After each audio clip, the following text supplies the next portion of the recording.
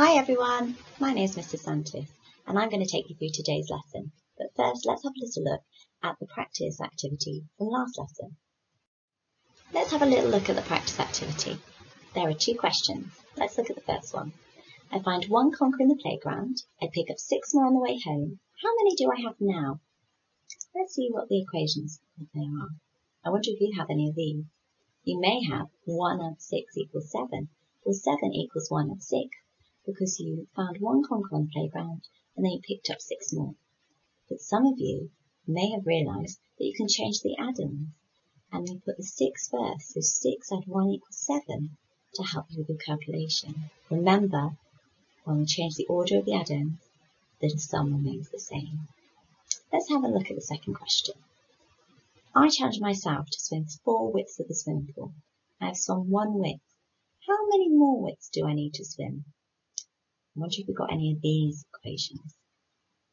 You may have put 4 subtract 1 equals 3 because you had to swim 4 widths of the swimming pool and you'd only done 1 so far.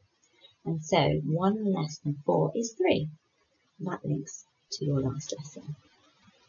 And then some of you might have noticed that 1 adds 3 equals 4. So you used your related facts to help you. Well done. Let me tell you a math story. First there were 6 children playing. Looks like they're playing football. Then 5 children went home. We're going to use the mathematical vocabulary of minuend today. So the minuend in this story tells us the quantity there is before anything is subtracted. So 6 is the minuend because there are 6 children playing football before any go away. First, there were 6 children playing football. 6 is the minuend. Then 5 children went home. In the story, the subtrahend tells us how much is being subtracted from the minuend. Can you work out what the subtrahend is for this math story? You're right. The subtrahend is 5 because 5 children are going home. Before we solve this, can we look very carefully at those two numbers? Because I don't want to have to count back. That will take too long. Is there something very special about those numbers that we could use to help us solve it? Have a think. Did I hear some of you say 5 is 1 less than 6? If you did, well done, you're right. 5 is 1 less than 6, so there must be only 1 left over. Brilliant. That's really interesting. Did you know that 6 and 5 are consecutive numbers? And consecutive numbers are numbers that are next to each other when we count. And they're next to each other on a number line. Can you see? There's 6 and there's 5. 5 is 1 less than 6. So these consecutive numbers have a difference of 1. I wonder if that's always true. Let's have a go at another problem to see whether consecutive numbers always have a difference of 1. So I have 5 counters on my tens frame, and then I'm going to take 4 of those counters away. So 5 is the, can anyone remember the mathematical word we used earlier on? 5 is the minuend. Brilliant. And that means that 4 must be the, subtrahend, because it's being taken away from the minuend. Excellent use of the mathematical vocabulary. So I have 5 counters and I subtract 4. How many counters am I going to have left? Stop! Don't count back. What do we notice about those numbers? 5 and 4. I can hear lots and lots of you say that they're consecutive numbers. Brilliant! You're right. 5 and 4 are consecutive numbers because they sit next to each other on the number line. How can I now use that knowledge to help me answer this question? Did some of you say that 4 is 1 less than 5, so there must be 1 left over? Excellent work. Let's check it though.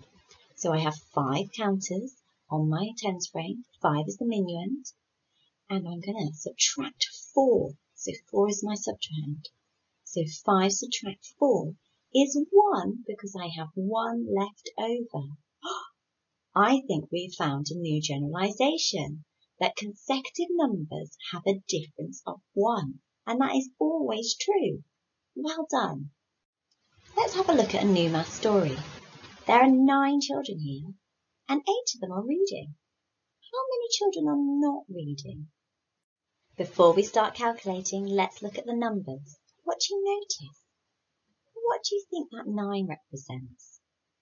Well done, the 9 is the minuend, and it represents the 9 children that are there. What do you think the 8 represents? That's it, the 8 is the subtrahend, and it represents the 8 children who are reading. How am I going to use that knowledge to help me work out this missing number? Look carefully at those numbers. What do you notice? Well done, they're consecutive numbers. 8 and 9 are consecutive numbers. They're next to each other on the number line. So, what do we know about consecutive numbers? Consecutive numbers have a difference of 1. Well done. Brilliant working out. Can you also see that 8 is 1 less than 9? That uses your knowledge from the previous lesson. Excellent work.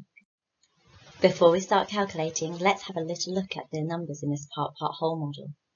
So, I've got a 7 and I've got the 6. What do you notice about those two numbers? Brilliant, well done. They are consecutive numbers, and we know that consecutive numbers have a difference of 1. How are you going to use that knowledge to help you work out this missing number? What is that missing number? And can you explain why you found it or how it works? Oh, well done. The missing number is 1. And the reason it is 1 is because that 6 is 1 less than 7. And we know that consecutive numbers have a difference of 1. Brilliant work. Let's have a go at solving these equations. Look at those numbers carefully though. What do you notice about them? You're right, they're consecutive numbers. Can you use that to help you solve these equations really quickly?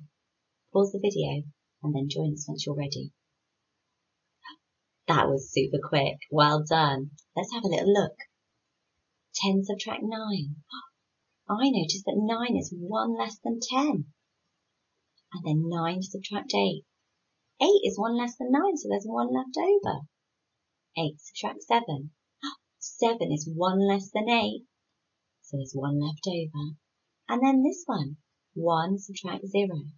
Well, 1 and 0 are consecutive numbers, and 0 is 1 less than 1. Have a little look at your number line just to check that one. Can you see they're next to each other? And 0 is 1 less than 1. Something very interesting. We've all got 1s here. Do you know why we have? Why are all the answers 1? Oh, you guys are brilliant. You're right, they're all 1 because consecutive numbers have a difference of 1. Well done for using that generalization. Super work. Let's work together to solve these missing box problems. Have a little look at them. Can you spot any that could be calculated really quickly? Can you spot any consecutive numbers? Yep, I spotted that one too.